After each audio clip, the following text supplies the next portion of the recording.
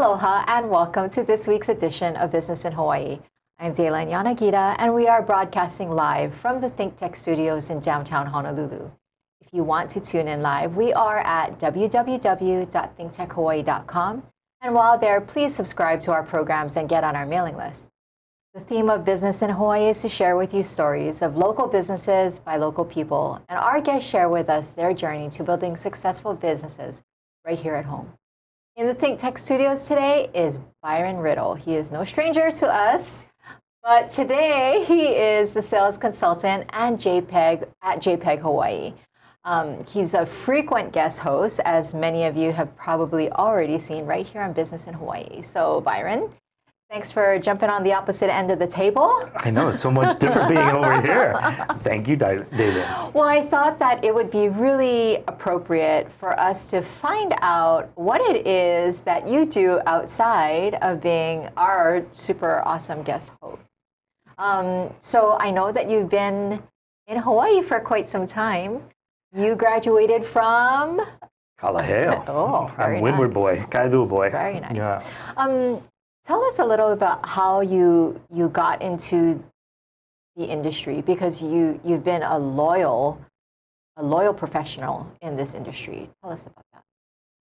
So I'll go back a little bit further, because what I started in the business in I will say in marketing. I started at Eagle Distributors, which was Anheuser-Busch, Budweiser back in the day. I was working there while I was in college, and I was with the marketing department. And so from there, I actually got into sales. The VP came up to me and said, "What are you doing next week?" And I said, "Well, I got 2 finals, 3 papers, blah, blah, blah, blah." And he goes, "No, I want you to be my new salesperson. What do you know about wine?" And I said, "Oh, red, white, and Busch." He goes, "Perfect, you're hired." So that was kind of the start of my sales ability. But I always look back onto that because, you know, there was a lot of things that I learned early on with the proper mentorship. I had a great leader, and the owner of the company was a great man, and the VP of the company was a great man, Ed Doty and Phil Brown and Roger Morey, who's now living on the mainland. But they were true mentors, and they gave me a lot of support and encouragement along the way. After I was in the liquor industry for probably about 7 or 8 years in total, maybe a little longer. I moved over companies. I was working for another company for a while. And then I wanted to change up, and I was looking for something different. I was looking to get back into marketing, not necessarily sales. So I've done everything from Yellow Pages back in the day into other things. So I've done a lot of different things along the way, and I've gained a lot of different experiences. I was working for a company called Digital Light that was on Queen Street, and they did development of film, so slides at the time, and they were also doing scanning. And that's when some of the earlier days of some of the scans were in the digital print realm was coming about. So I kind of got involved with that. I had a friend that had a machine he was operating out of his garage. I brought him into the shop, and we ended up breaking out and going on our own and starting our own company too. So that was kind of the early stages of it. Wow, you're like a resident historian when it comes to marketing and print and its evolution. Yes, I'm old. I can't say that. You know, we've had quite a few guests come to us with where they started their careers at Verizon, Yellow Pages. And it was GTE when I was doing it. Okay. Well. So there you go. But it's, you know, it does seem that the subject matter expertise definitely, you know, has had a following, and that's where you grew your consultant legs. Yeah, they had a lot of training. You know, I got to tell you, they did it good, because they sent us up to Dallas-Fort Worth area. We had 3 weeks of training, and, you know, very in-depth. You came back, you knew everything you needed to know.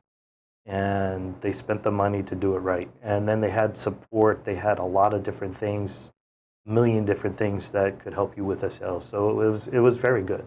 Nice. Well, we followed you through several iterations of marketing, print, design, those sorts of things. Han Blue. I was at Han Blue. I was in the Jet Graphics division there doing large format.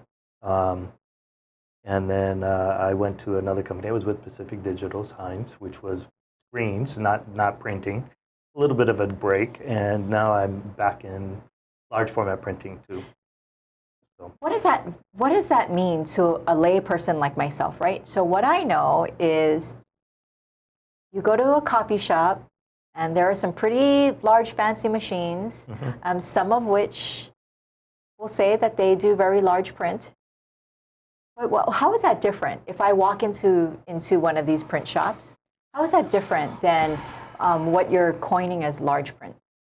So some of the copy shops, they can do a lot of the different things. Most of the times it's cheaper in cost, quicker, done down and dirty, what I would say. They do a great job. They service a great need. Is for someone that needs a banner for their kid's birthday. Well, you go there, it's cheap, it's done. They can do it in a couple days, and you're in and out. But they are not able to do a lot of the more in-depth, challenging and more unique projects. And I think that's where we come in, because we can kind of do very customized art. We actually at JPEG Hawaii, we are able to design, we're able to print, and we're able to install. So we not only do the large format printing, but we also do the more traditional print, the digital print, and the offset print. We also do promo items. So there's a lot of different things that we can offer that you may not get at a lot of these other places. What I'm hearing is what sets JPEG apart from the rest is the fact that you still can deliver traditional forms of print for marketing purposes, if that's the desire. But you also have perfected the trade by bringing in technology and all of the advances. I know that in your former role, it was on screen. So is that digital? So yeah, yes and no. So yeah, having it on the digital screen, that's as far as it goes. You don't have any printing needs whatsoever. But being able to have print, you have some versatility in that. And there's a lot of different substrates that you can go on to. There's banners, there's outdoor signage, there's interior, there's exterior.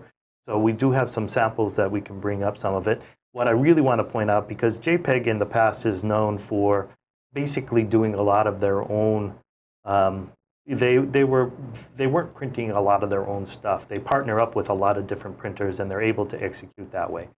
What we do have now is we have our own printer in-house, so we're able to control that. We're still giving an excellent product. We're still providing 3M materials for the most part, and we're able to, again, execute at a high level and a quick turn. So we can do a lot of things. You provided us a picture of that printer. Yes, so that let's should be take a look at that, because it's a monster of a printer. Yeah. So this is the one that we're doing right now, and as you can see, this is actually taken from a still from one of our videos. We do have video capabilities as well, so we can do video content for our customers. So well, there's a lot of different things that we offer that you wouldn't be able to get at a copy shop. But what we do is, again, we're printing on all different kinds of formats. We're customizing it to the needs of the individual company or person. We also do, when we're doing the traditional print side of the business, we're handling stationary items, everything, envelopes, letterheads, business cards. But we're also going into doing, like I like to say, we do everything from business cards to buses.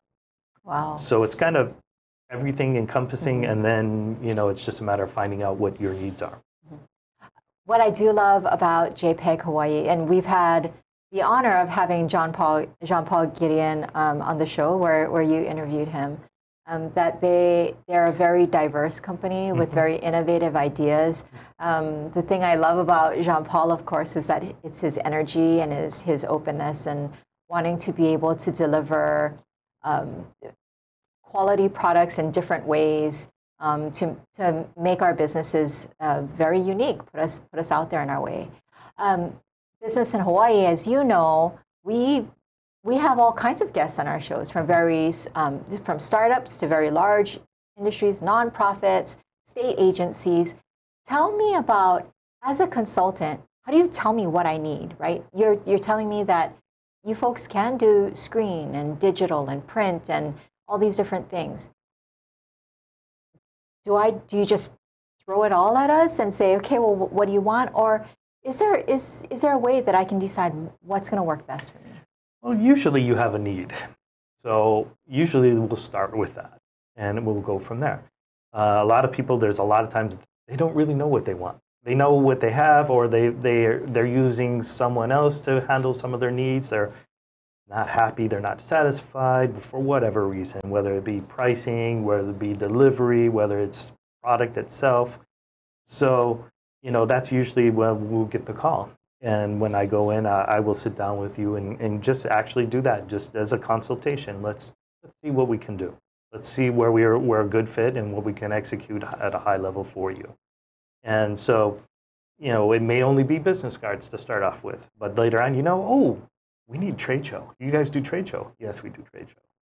Oh, we got to do vehicle graphics. Do you guys do vehicle? Yes, we do vehicle graphics. So it's always ongoing. I mean, there's so many different things that people just don't think about on a normal, regular basis that they need, and they know they need, but they just don't think about it.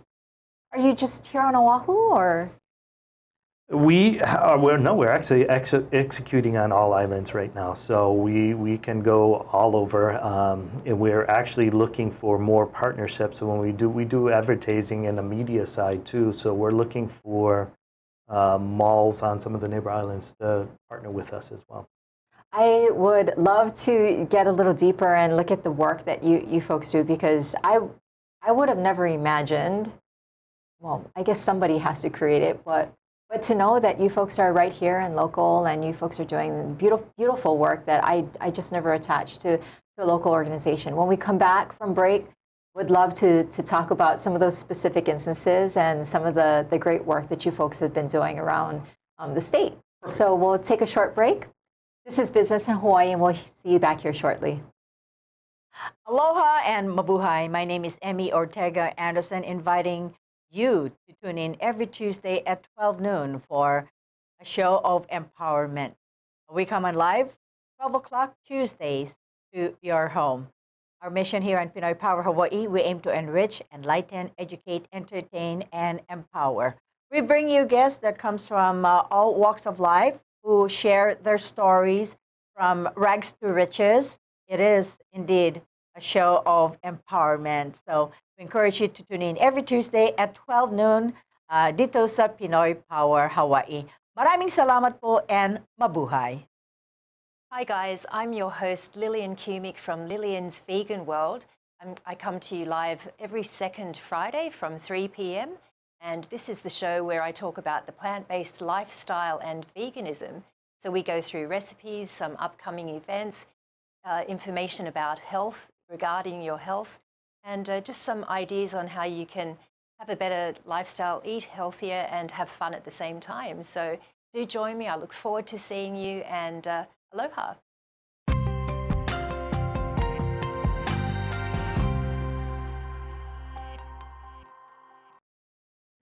Welcome back. This is Business in Hawaii. With us today is Byron Riddle from JPEG Hawaii.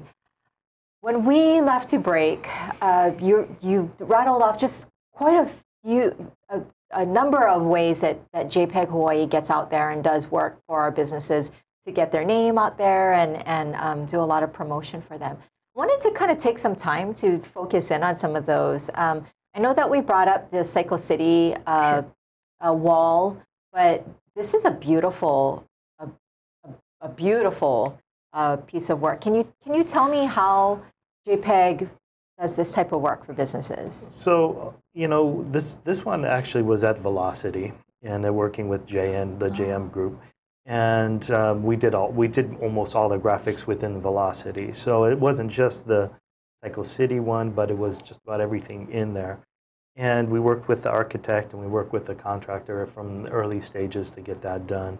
So in the Psycho City portion, you're seeing that's three-dimensional lettering and just executing on a whole different level. Just so creative. Yeah.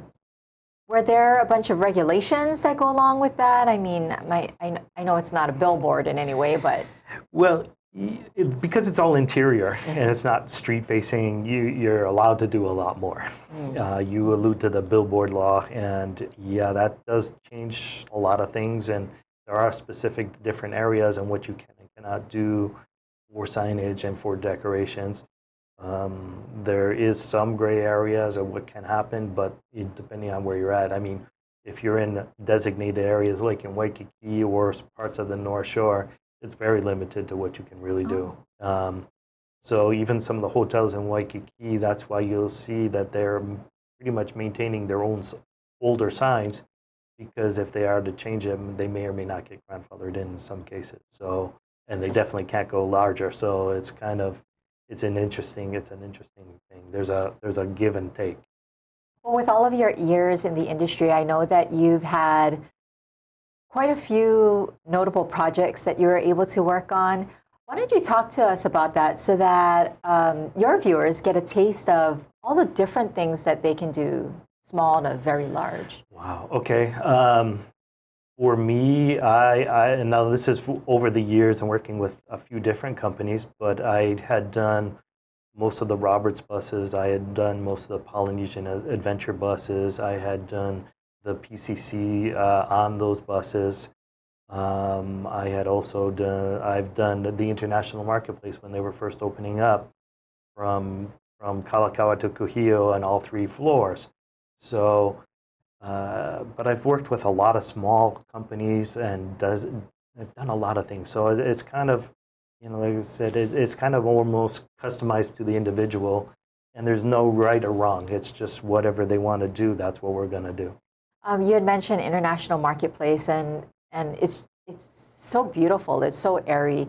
I know we have a couple of photos where you JPEG Hawaii did like structural Sure. barricades. So that's really interesting. I didn't know that was an opportunity for... Yeah, so in the case of a storefront, an empty storefront, or a new building going in, say, there's a lot of different materials, there's a lot of different ways of doing that, but yes, we do that all the time. I've done a lot of different ones in the ward area. I've done a lot of different ones. I think we have a photo of one of them. It's kind of almost, take a look at that. Do you know which one that was? Well, there's Mama Fall. So that's one of them. I believe that is at Kamakana Ali'i. I was not involved in that project. This is, well, here you go. This is some graphics that we did for, obviously, McDonald's. But again, these are a handful of some of the things that can be done. There should be one more exterior shot. Yes, there you go. That's what we use as a vehicle graphics. And again, we're using primarily 3M materials. So the longevity on these things is, you know, a minimum of 5 years. But I have some of the buses that have been running around for 10, 12 years. Is that right? Yeah. That's one of the main things everyone asks, how long is this going to last? Right. Well, most people probably should change it out sooner because their message changes, their logo changes, but it can stand there for quite some time. I know that you've done some other campaigns. There was, and I never thought about this, but there was those supermarket separators. Sure. So when you go to Times, and this is part of what we have is our media side. There is the dividers at Times right now, and we're looking for other supermarket partners. But this is at Times, and this is our divider. We actually, John Paul came up with it, created this piece, had it marketed, and you know, he did everything behind the scenes on that one. But they also do wraps, and they do other types of advertising at Times, and it's very reasonable. It's a great way to get your message out in a different way. But there's also, in the media, there's also other things that we can do. There's vehicles that we can wrap. There's the delivery vehicles that we have a team of that we actually will install your message onto delivery, depending on the areas that you want to go. And then we also do in the malls themselves. these are some of the directories that we can do. We can put the advertising in there. We can use it as wayfinding or directional. We can also actually help promote some of the shops internally. And basically all the numbers drop to the bottom line for the mall itself. So it increases their numbers. It's very easy for them. There's nothing for them to do. We handle everything from A to Z. How do you guys make all of it happen? You handle it all from A to Z.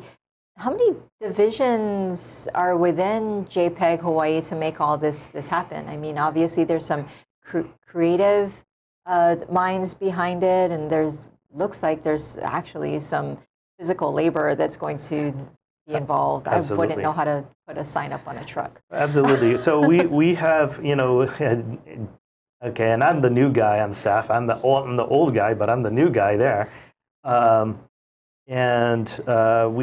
We have about 14 people now. We started out the year with 4.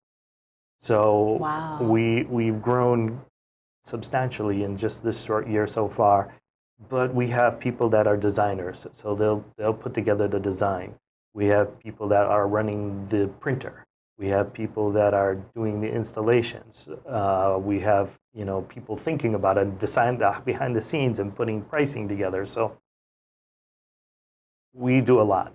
So if I'm a startup and I just would like someone to design me a really nice business card, can I start with you?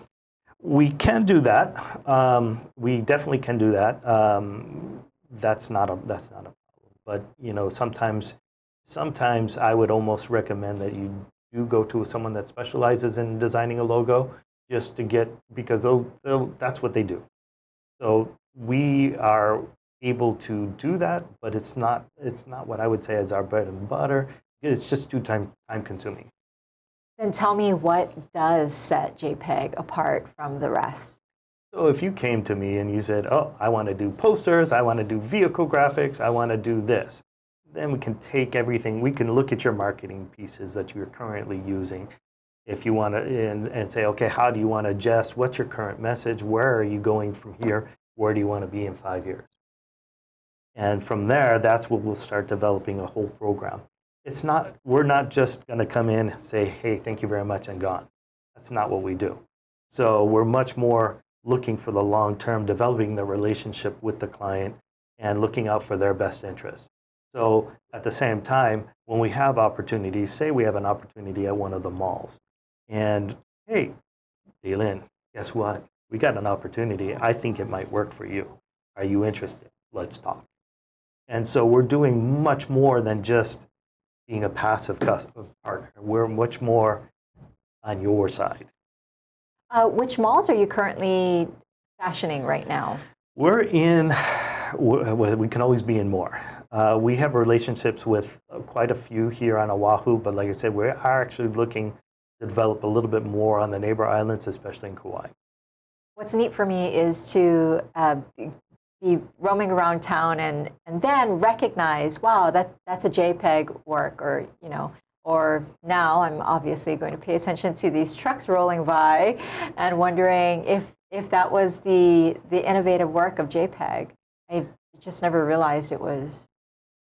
Well, and that's the thing. That's, you know, it's meant to be seen, and usually people don't know who's done it. They see it, and that's what I always said. I can tell you, you've seen my work. I know you've seen my work, but you just didn't know it was me. And so, yeah, it's kind of out there. I mean, when you walk into a restaurant or you walk into a business and you see right at the entrance where there's all their lettering and their logos, chances are it might have been us.